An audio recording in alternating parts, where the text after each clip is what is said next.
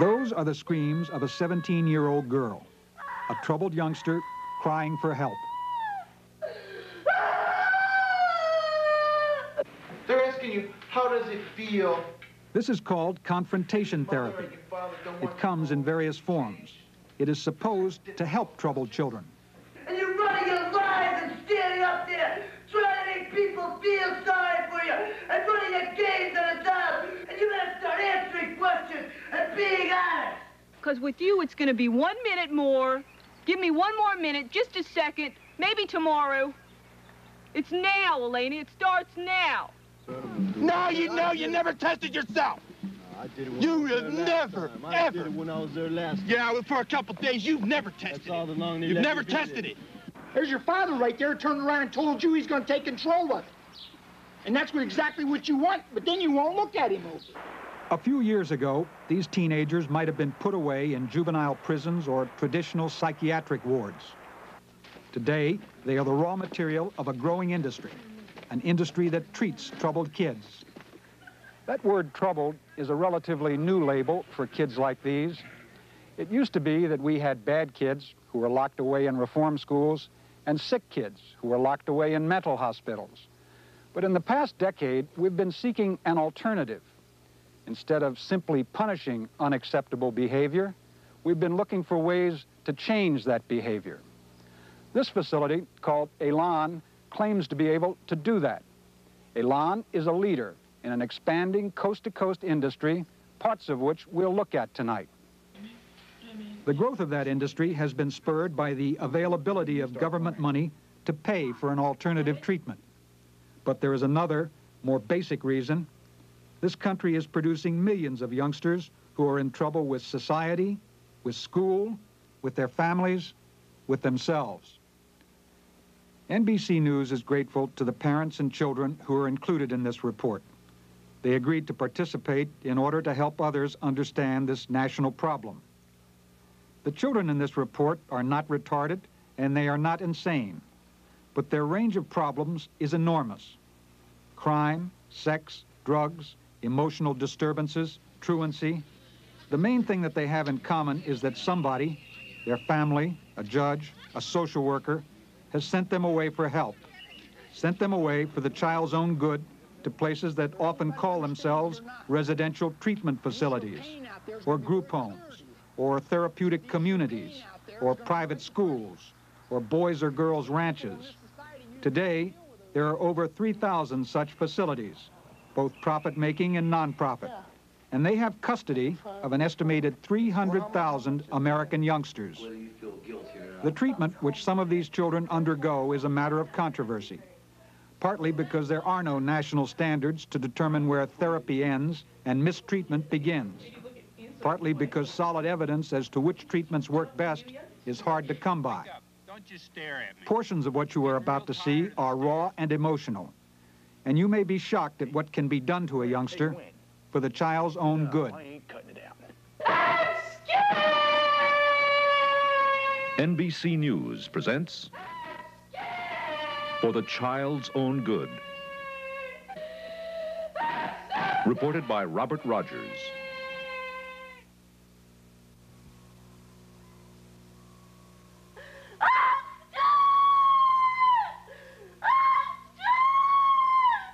Deep in the woods of Maine is one of the most innovative and most profitable adolescent treatment centers. This is Elan.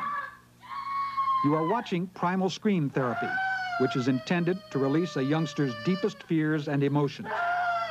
But Elan also uses older techniques, like physical punishment for misbehavior and dunce caps for scholastic failure.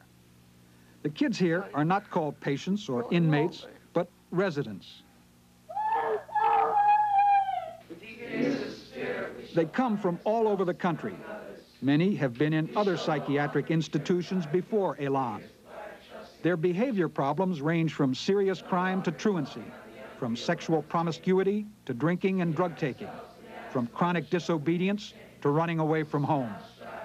Some are ordered here by juvenile courts or state agencies, but many are sent by their own parents.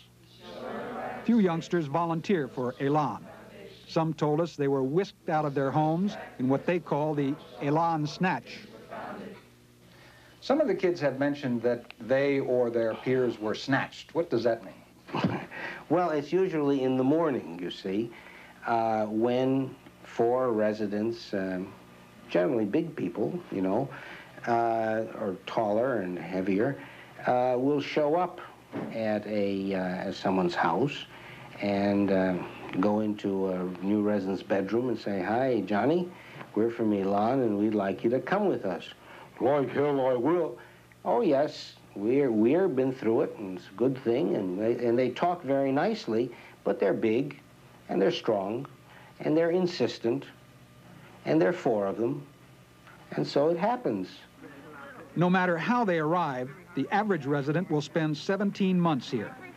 Whether they like it or not, they become part of a rigid hierarchy. Conformity brings promotion and eventual graduation. Misconduct or failure to adapt enthusiastically to the system brings punishment and public humiliation.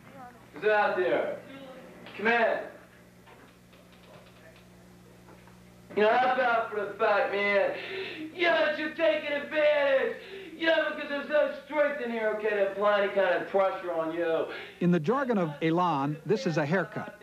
Variations of this shouted reprimand echo through every Elan residence. The haircut is a mainstay of the system. The louder, the better. You make sure that everybody else has to be bored too.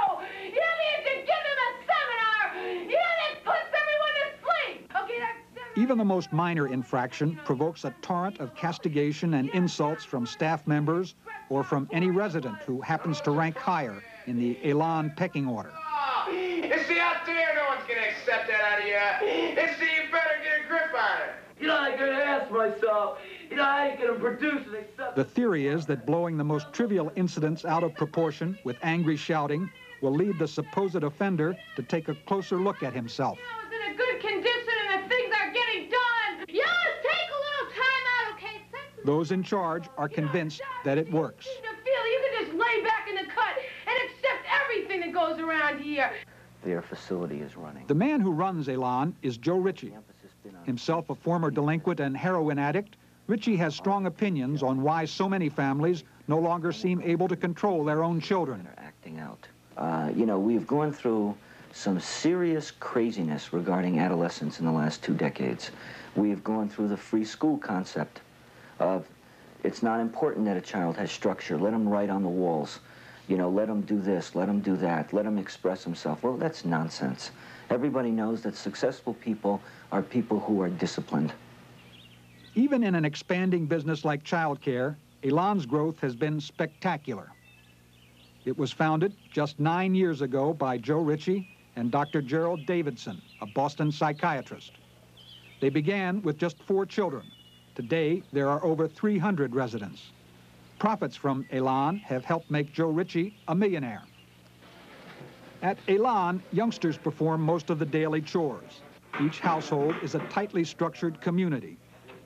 New residents do the dirty work under the supervision of more senior residents with titles like ramrod, expediter, and department head. Throughout their stay, residents are switched from job to job and promoted or demoted depending on their conduct and attitude. It is all part of the Elan therapy. They represent our states. At night, the residents go to school. Unlike some treatment centers, Elan stresses education. House representatives represent... There are 27 full-time teachers and an accredited high school, as well as remedial classes for those who need them. All right, the executive branch... Dunce caps are required attire for those who fail courses. ...is making. In the households, discipline is maintained by an elite group called the expediters. They relay orders, keep track of every resident, and report negative behavior. Some call them spies. Joe Ritchie prefers another name. The expediter is a policeman, very much like the policemen out in society. They play the same role. They're the line of defense between the normal people and the lunatics. What an expediter does in a house is he makes sure that the game is played honestly. For instance, an expediter's job is to make sure that if you're supposed to be in your department and you're functioning, because that's what it calls for, that you're not walking around the halls or you're not hanging out in your room. Even if a youngster manages to elude the expediters and run away, he can look forward to being tracked down and brought back. Joe Ritchie believes that much of Elan's success can be traced to the residents' knowledge that they cannot escape. Adolescents are very shrewd. If you go into a hospital and you don't want to stay there, all you have to do is make an aggressive gesture at a nurse and you're kicked out. Or all you have to do is light your bed on fire and you're kicked out. So consequently, kids learn how to get out of treatment. At Elan, the first thing they learn is you're not going to get out of here. If you burn the place down, we'll sleep in a tent together. You know, no matter how many times you run away, we will go and get you. Why? Because we have a commitment, all right, to you and to ourselves. You know what? I'm sick and tired of your garbage around here. You know what? I gotta deal with your skank. This, too, is part of the treatment. In so-called encounter groups, residents are encouraged to express their hostile feelings. The result is usually a stream of curses and obscenities. Despite the words, the shouting is so mechanical, so repetitious, that to an outsider at least, it is not so much shocking as it is monotonous. Play your little games with me. I can't feel feminine. I mean, I can't walk around and try to be feminine because I end up turning it into gamey because of my other feelings. Try to walk around here feminine in high heels and everything I turn. After the shouting, there is an attempt to resolve hostilities. So why don't you ask for help? Why don't you sit down with her and say, Paul... The discussion is led by a staff member. Like most of the therapeutic staff, his main qualification is that he is himself a graduate of Elan. There are no national standards, nor even a consensus of expert opinion on how much formal training should be required of persons involved in treating troubled kids. But both Dr. Davidson, a trained psychiatrist, and Joe Ritchie, who did not graduate from college, believe that experience is the best teacher when it comes to helping the type of kids who come to Elan. What does it mean if you ask for help? What does it mean to you? They might say no, get away. Or they might, you know, because I know the things I do and they might do the same thing to me.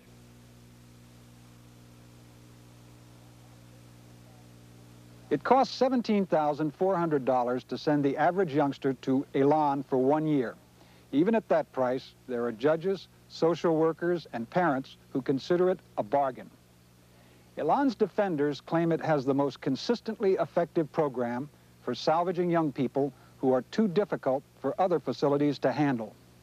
So many states want to use Elan that there's a waiting list.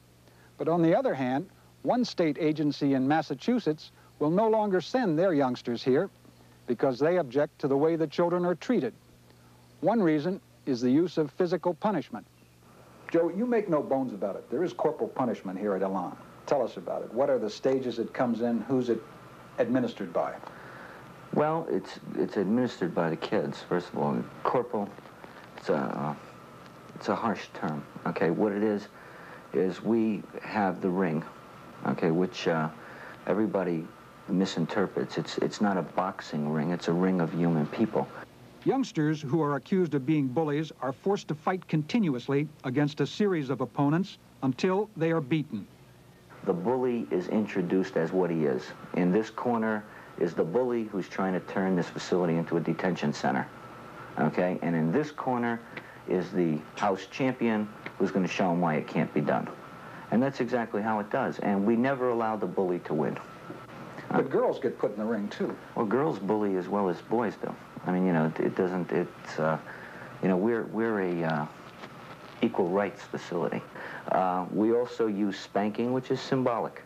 Again, it's a last resort, okay? And it's one resident spanking another resident, and it's done with a ping pong paddle, okay? And usually a person won't get spanked more than once or twice. But it's a symbolic thing, which is if you're going to act like a baby, you should be treated like a baby. Well, when they spanked me, I mean, they didn't have to spank me, so I turned black and blue. Simple as that. I mean, that was just one time after another. I was so sore I couldn't sit down. Now, to me, that's a little ridiculous. How often were you spanked? Every day for a long time. Hard? Oh, yeah. Clipboards. hands, anything, you know, something that they could, well, I would feel it, supposedly. They thought it would, I needed it because I supposedly was a terribly big baby. How many people spank you? Well, it depends. Usually when they use a paddle, they may have 4 or 5 people spank a person like 3 to 5 times each. You know, and it doesn't feel too good. So. Do you have any trouble sitting down the rest of the week? Oh, yeah. I have had trouble doing that for a while. Well, what I was saying was that we're upfront about it, the boxing ring, the spanking, that we're into containment, controlling, and justice. We're not into degradation. The idea is not to punish, all right? The idea is to make sure we have an orderly society, a society where people don't get abused. In my early days at Elan, I split. I left the program and I went to Boston. I stayed in Boston approximately 2 days, and I returned to the program where I encountered a semi-professional boxer in what they call the boxing ring. It was more than just the boxing ring. It was sort of, you could say, a kill situation where I stood no chance even in defending myself. And it was too much. It was definitely too much. You were badly beaten? Yes. Mm-hmm. Why is it so much fun for you to be miserable? And what do you get out of it? In the Elan system of relentless emotional pressure, the ultimate tool is the general meeting. Prompted by staff members, the entire household confronts a single resident. The purpose is to force her to reveal her deepest feelings about herself. You just better start being honest with us, man, because everyone here's getting pretty hostile. I get hostile because I look at you as an ingrate, right? I look at you as a brat. I look at you as a spoiled brat. You have nothing in, you know, inside here. Just a selfish little spoiled leech is what you are. If you think people, you know, are gonna, you know, give you and get you in this, you're out of your mind. You know what I mean? The girl is 16, from the Middle West. Her parents sent her here after she had run away from home and got in trouble with the law. That's why everyone's reacting to you. You're disgusting in a way, man. Because everyone here is trying to be the exact opposite of what you are now, and you want to hold on to it. That's the disgusting part of it. You just think that you are it, okay? As long as the girl resists making the admissions which the staff wants to hear, the angry mood intensifies. Okay, and what I want to ask myself is why do they have to sit down, and why do they have to go through it, and why do they have to be honest and you don't have to? Answer me that one. Why do they have to do it and you don't? I should do it, but I don't. Why don't you think you have to? I can be honest, I just don't tell the whole thing. I just What? Well, tell the whole thing. Not honest. Not honest. You haven't been honest since the day you walked in the door. Yeah, say it to the ring now. Yeah, you better start being honest around here. Yeah, because nobody around here. Yeah, Finally, the meeting erupts into a tirade of foul language. Residents take turns verbally bludgeoning the girl with obscene insults and threats until she is reduced to tears and submission. You little selfish little ingrate, chill. You know, I feel like it's coming up there whipping your face off. You don't think I'm gonna sit back here? You know, everybody's gonna feel sorry for you. Well, the world don't, you know, revolve around you. Everybody went around, and 99 and 9/10% of the people in this room told you in so many words they think you suck as a person, that you give nothing, and that if they had their way, they'd cut your throat, put you out of your misery, and relieve the human race of having to deal with an ingrate like you. And then you stand up there as if nobody said it, as if they believe everything you're trying to run them. What kind of response do you expect to get? You're dishonest, you're lying, you're playing your games. If you want to change so bad, why is it that you don't tell the truth? What do you feel that you've done that makes you such a bad person? I hate myself so much because like when I was out there, I tell my mother I hate her 24 hours a day. And she was a bitch, and I hated her so much because she didn't give me what I wanted. She didn't give me what I wanted, and I can remember telling her to say I hate you, I hate you, I hate you, and I'm just. Yeah, what else? And I know you don't want to address yourself to it or say anything about it, but what else really hurts you? It makes yourself feel like it's such a dirtbag. Abortion? What about that?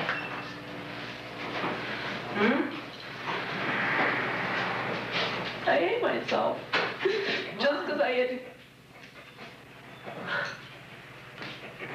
That's not what you told me before. What's so hard to get it up right now, Sarah? Why can't you put your car? I don't like to think about it. And when I think about it, okay? Because they don't like to think about things either, but they have to. And what is it? I look at myself as a dirty, sleazy, scummy person that used to live on the streets. Even though I didn't come from the streets, right? I picture myself doing it. You know, just going out the streets and just going to bed with every guy I know. Hey, why do you keep passing over it? It's not what you told me, it's not what you told other people. You know, be real. I hate myself for it. I hate myself. I'm going through that. I'm having to...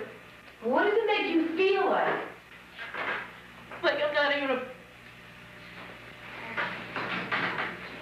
Like I just don't exist. I just come right off the streets and I hate it.